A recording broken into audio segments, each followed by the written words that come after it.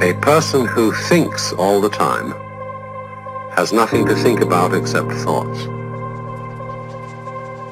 So, he loses touch with reality and lives in a world of illusions.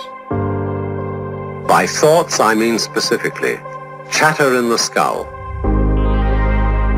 perpetual and compulsive repetition of words, of reckoning and calculating. I'm not saying that thinking is bad. Like everything else, it's useful in moderation. A good servant, but a bad master.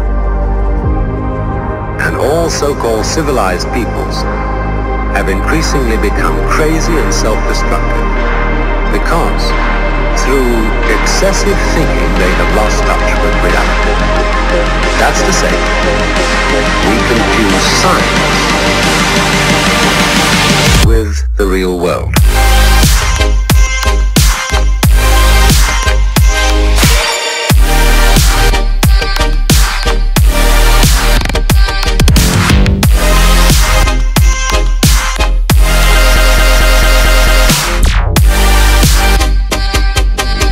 This is the beginning of meditation.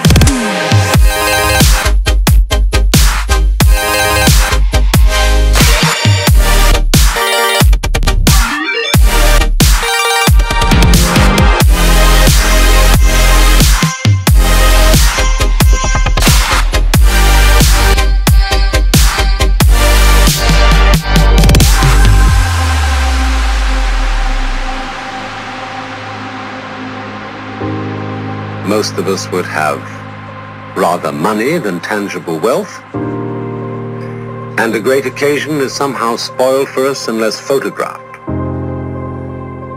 And to read about it the next day in the newspaper is oddly more fun for us than the original event. This is a disaster, for as a result of confusing the real world of nature with mere signs, we are destroying nature. We are so tied up in our minds that we've lost our senses. Time to wake up. What is reality? Obviously, no one can say because it isn't words.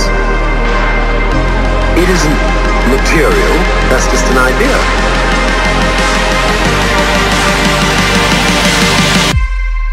Reality is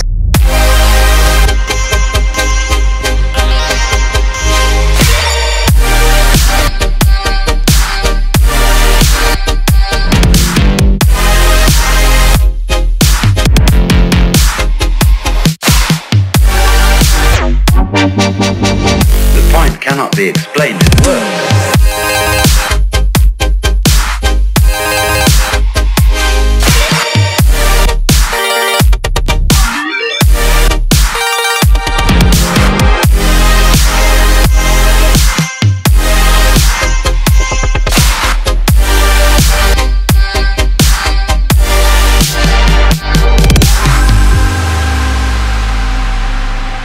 I'm not trying to put you down. It's an expression of you as you are. One must live. We need to survive, to go on. We must go on.